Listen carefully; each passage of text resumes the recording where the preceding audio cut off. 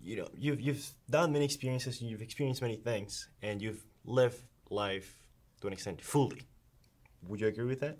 Yeah, but I think that's, again, this hopefully will be true for most of us. Right. If we are in a privileged enough situation. That, I mean, there are a lot of people in the world who are not anywhere near as lucky as we are as far as where they live or where they've been born or what kind of an environment they find themselves in. And that's actually one of the sad things in the human condition. Although I think I'm an optimist, I'm kind of an eternal. I think it has actually improved. I mean, the average wealth actually of people in the world is actually much higher now than it was in the 60s. If you just look at objective measures of how people do. And so even though it's always easy to focus on, there are also people who do badly, right? Unlike us who are lucky. All in all, actually, humans are trying to, I think, make things better for themselves and are even to some decent extent exceeding. So I don't feel too cynical about this, even though there's plenty of bad places you can point to in the world.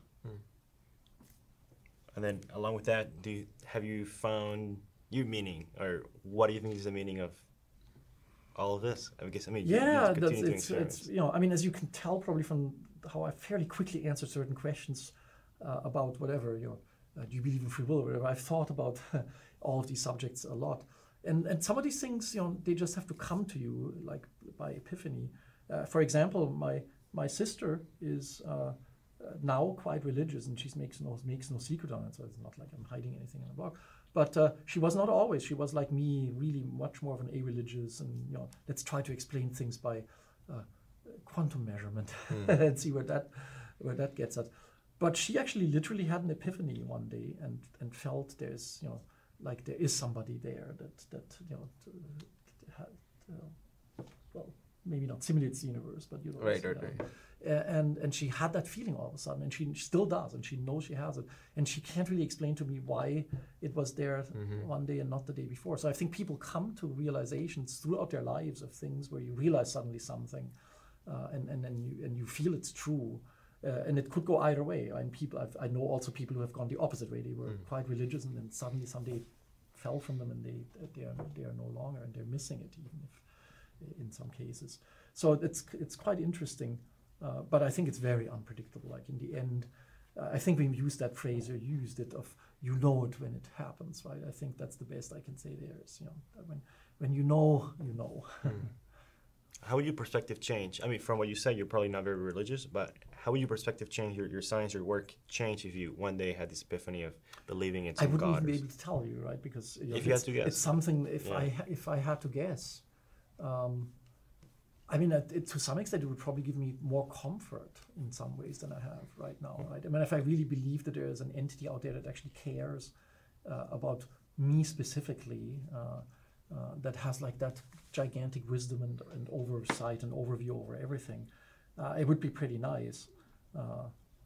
In fact, one of the reasons I mentioned earlier in the discussion that I was at one point interested in becoming a church organist, right? But church organists typically work in churches and they play for congregations. Right. And one of the reasons in the end I decided not to do that, besides the fact that the music students really were way better at it than I was that I really feel that if you're going to do that as a job and you're going to play for a congregation and for belief, you really should be able to feel that as well. And if you don't, then you're just playing the music, but you're not really feeling it. And that's why I felt that was not a right place for me to go. So to answer your question, if I suddenly had that epiphany my sister had, maybe I would actually take a pipe organ playing and go to church, right? Who knows? I mean, but I can't. It's impossible to tell because these are like life-changing events, and you have few of them, right, in a lifetime.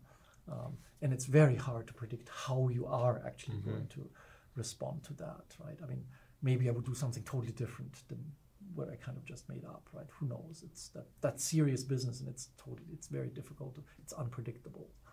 Like you said, and that's like if there's one thing you're certain of is that's unpredictability. Unpredictability is the one thing I am certain of. Yes. Like change is the only constant. So yes, change is the only constant. It's the good old way of saying it, and I think I have enough of an understanding of like quantum mechanics and classical mechanics and various other theories that are even at higher levels or even at lower levels down.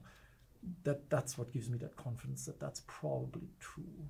So I mean, again, not absolute certainty, but that's probably as close to anything that I am certain of.